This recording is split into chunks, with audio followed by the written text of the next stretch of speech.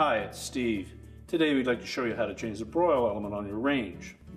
The broil element on modern ranges is used both for the broil function as well as for bake functions as well. In broil it is the only element that is turned on, and in a bake function you have both the bake element and the broil element cycling between each other. So if it fails, you won't get good results. It's a really easy job to change. Let me show you how we do it. Now with the upper rack out of the way, we're next going to remove the two screws at the back that secure the tabs on the end of that element to the oven liner.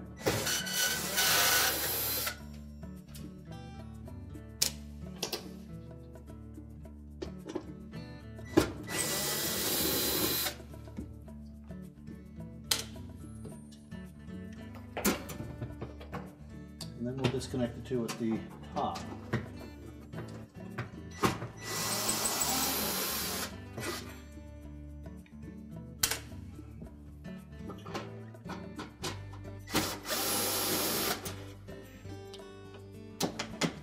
You just support that element when you remove the last screw, and then you can just let it hang there.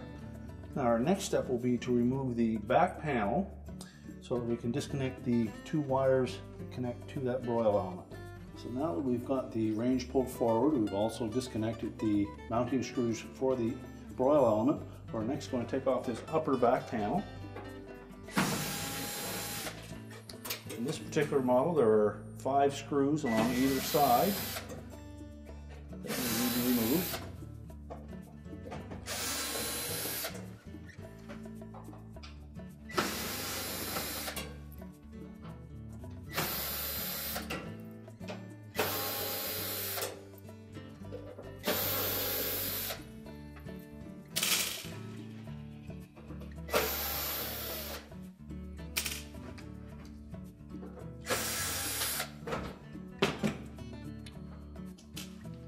Now we'll need to flex that back panel to release the tabs at the top, and then we can simply lift it off.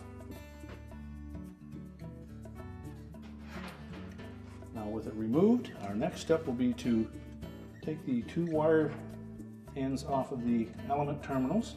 Simply just pull them straight off. And now we can go back to the inside of the oven and pull that element out.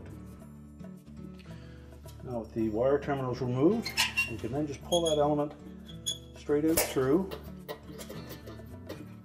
Now the terminal ends on that broil element are at 90-degree angles, so they may try to catch on that opening. Then just pull it completely out and then discard the old element.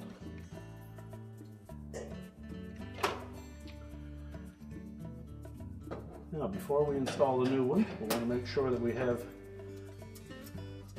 terminals are not bent. And then we'll line up with the opening in the rear.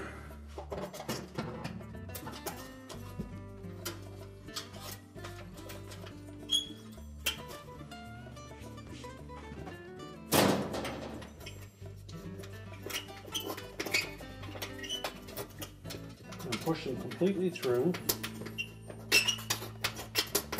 And if you meet with some resistance with the insulation, you may need to go to the back of the range to straighten that out.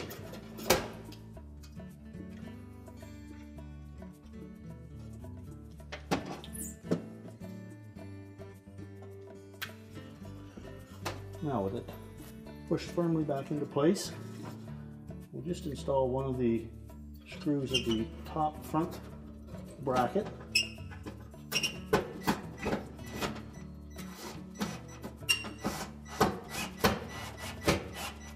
We don't want to tighten that, just enough that it'll hold it up into place. And we'll do the opposite side.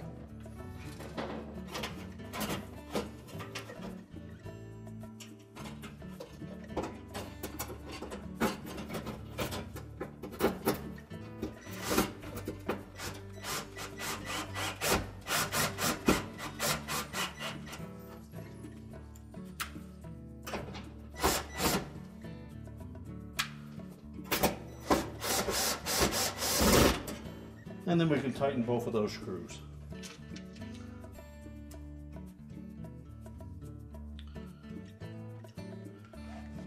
Now we'll go to the back wall and install those two.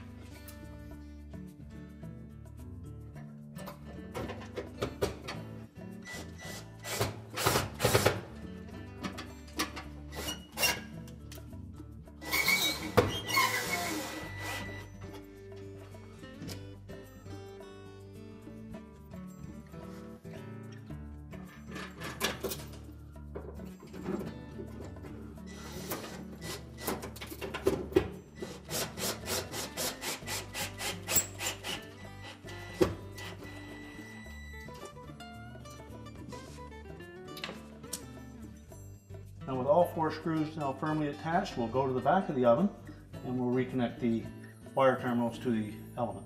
Now we have the broil element firmly mounted to the ceiling. We'll reconnect the wire terminals. We want to inspect those and make sure that there's no signs of any arcing or corrosion on those wire ends, and if so, we'll need to replace them with a high temp style of terminal and make sure that they fit on nice and snug. Next, we'll put that back panel back on. So we'll fit this lip on that little opening down into there.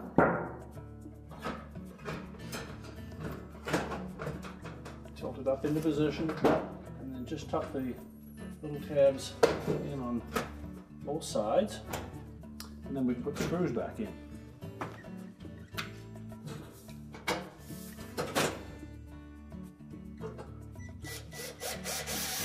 Now it's recommended to put the 2 top screws in first. Let's line up the openings.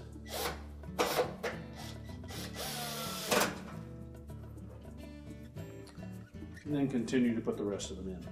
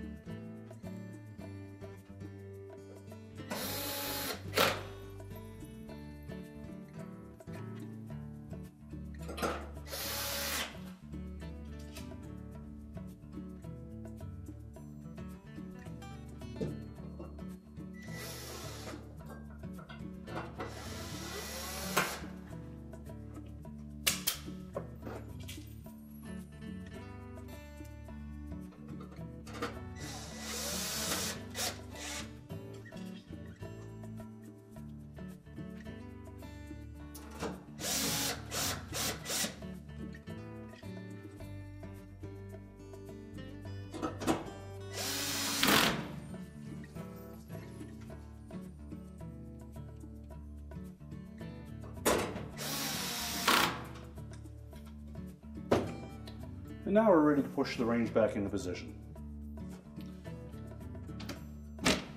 We're now ready to reconnect the power, push the range back into position, and our repair is complete.